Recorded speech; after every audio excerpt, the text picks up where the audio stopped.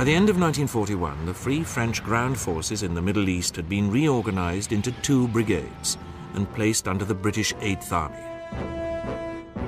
A small contingent also joined the newly formed Special Air Service and soon distinguished itself in raids on Axis airfields.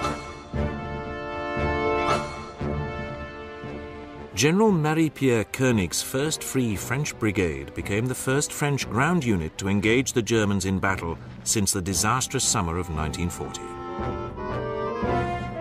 Koenig was a tough, no-nonsense soldier, and the bulk of his force was from the Foreign Legion.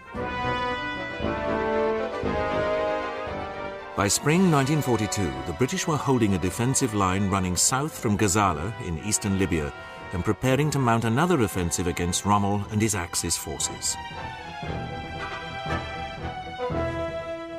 The defences consisted of a number of fortified boxes. The southernmost, based at Bir Hakeim, was held by the Free French. This was protected by extensive minefields and barbed wire. The garrison was also well equipped with field and anti-tank guns. But like the other boxes in the Gazala line, it had a major weakness. The box to its north was too far away to support Bir Hakeim with artillery. General Koenig and his men were effectively isolated, with an open desert flank stretching away to their south.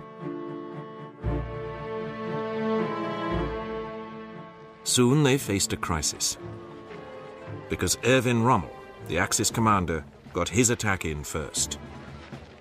On the night of the 26th of May, he sent his panzers round the south of the Gazala line.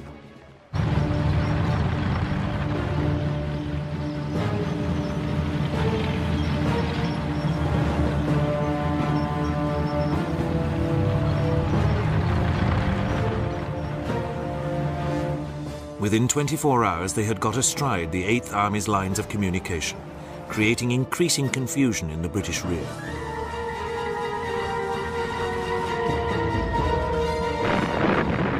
Bir Hakeim was totally cut off.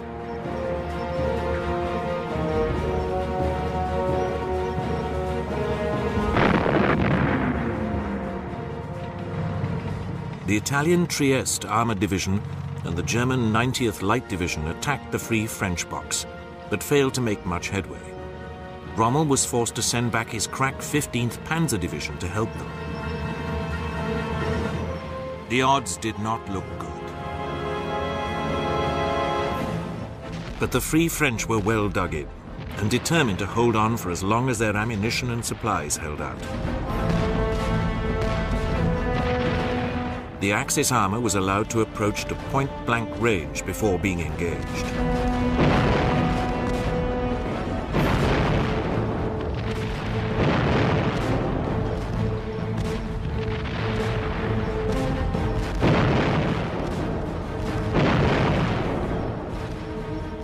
Every attack was repulsed.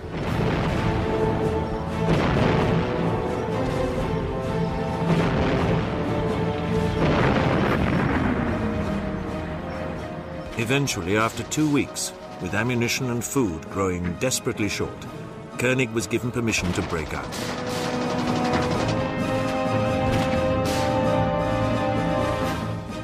He did so on the night of the 10th of June, bringing 2,700 of his 3,600 men to safety.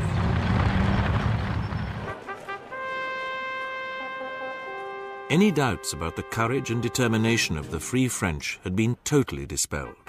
They had proved themselves true gladiators.